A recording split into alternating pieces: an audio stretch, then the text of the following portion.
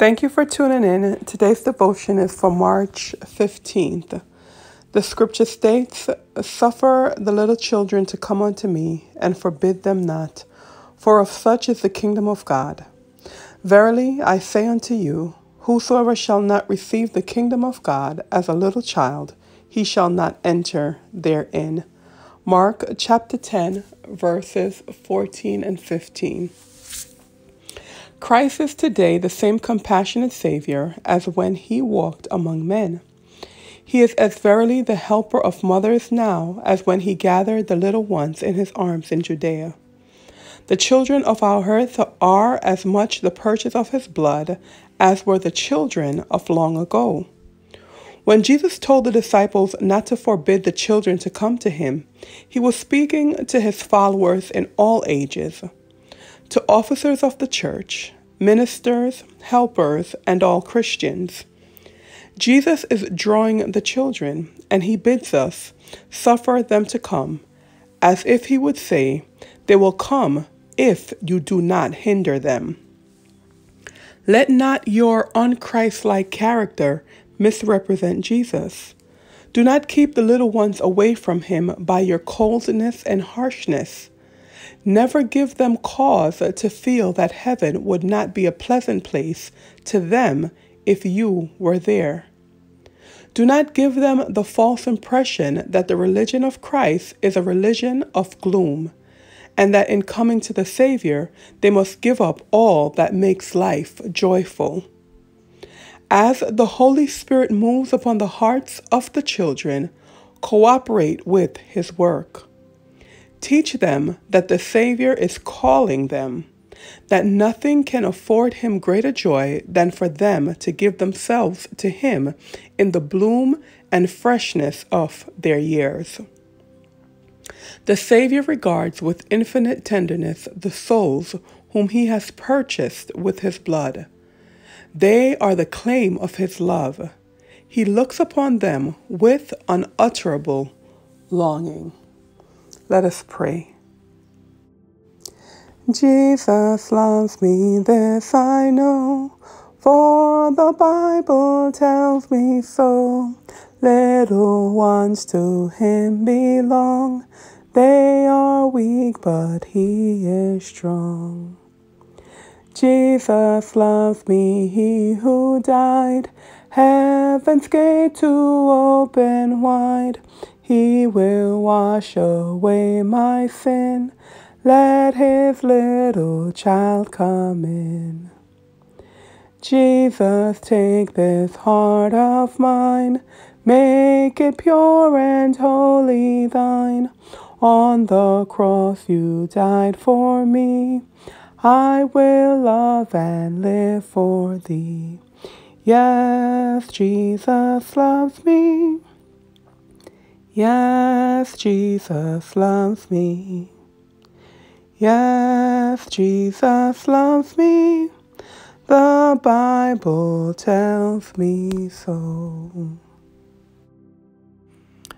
Heavenly Father, thank you so much for your Bible that tells us how much Jesus loves us. Thank you, Lord, for our children. Thank you for children in general. Thank you for the love that you have expressed to each and everyone. I pray, Heavenly Father, that we would pay attention to the words in this song and the words in your devotion. Thank you for this new day. Thank you for life.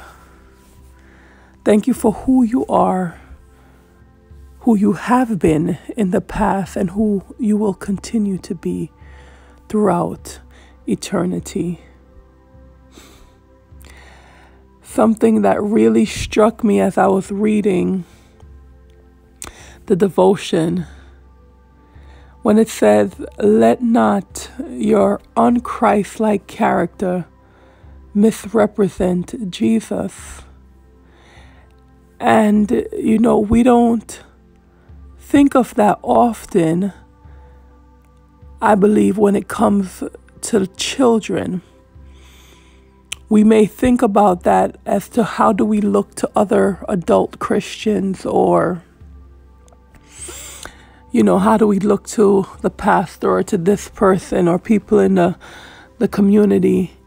But I don't think we pay attention to how our characters affect little children. And then it said, do not keep the little ones away from him by your coldness and harshness. It's sad that we don't think often about how little children, how children in general see us. Sometimes we just push them aside. They're not real, so to speak, because they're still just children. Their thoughts and their opinions don't matter. Growing up, and I still hear people say it, that children should be seen and not heard.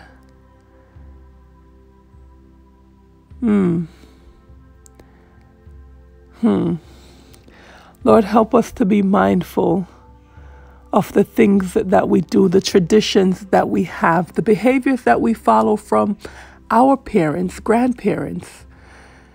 Help us to not allow tradition to dictate how we live, but help us to live according to your word, according to your testimonies, according to the impression of your Holy Spirit. And then the other sentence says, never give them cause to feel that heaven would not be a pleasant place to them if you were there. Can you just imagine that a child would not want to go to heaven because I was going to be there, or you, whoever is listening, was going to be there? I mean, when we really think deep about it, if we were so unpleasant that the child wouldn't want to be there because we were going to be there, then that pretty much means we wouldn't actually make it there. But what would the child know? The child would think, well, this person goes to church, and this person reads the Bible, and this person sings song about God, and this person talks about God, so they're definitely going to heaven. But, this person also ignores me and yells at me, and, it's not loving. And this person, so I don't want to be in heaven if that person is going to be there. Have mercy. Lord, help us to take time to really reflect on these devotional words that you have given us. Help us really and truly not to give a false picture of who Christ is. Help us to understand that children need happy and loving and joyful environments. Children need to be protected but also feel protected, to be loved but also feel loved. Hugs are important. Kind words are important. Encouragement is important. Oh, Father, help us to know that as Christians, we are to be transformed.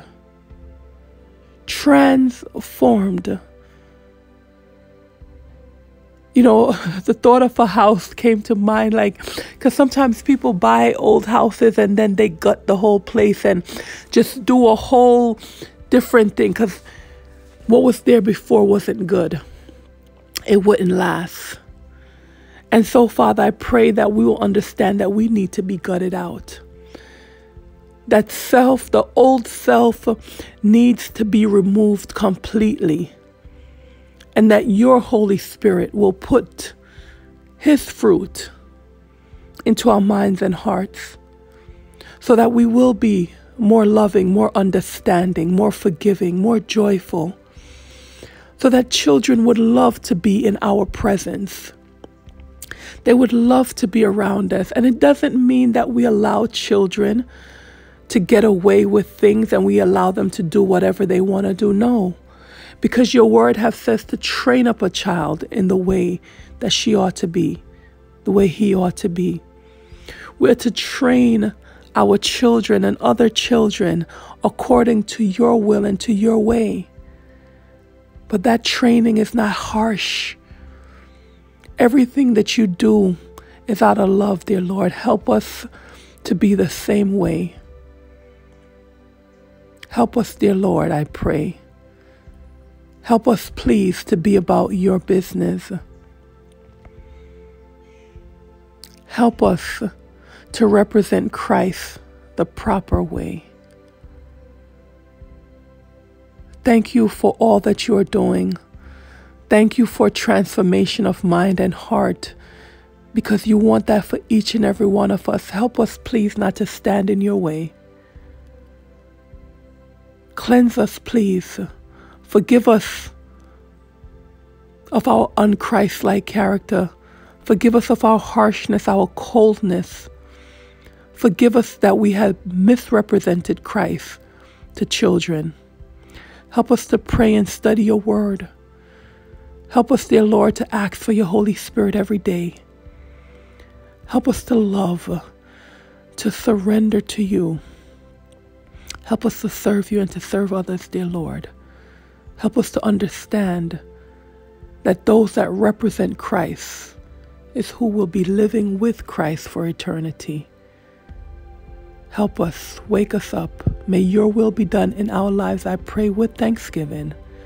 Thank you for your love and your patience. In Jesus' name, I pray. Amen and amen.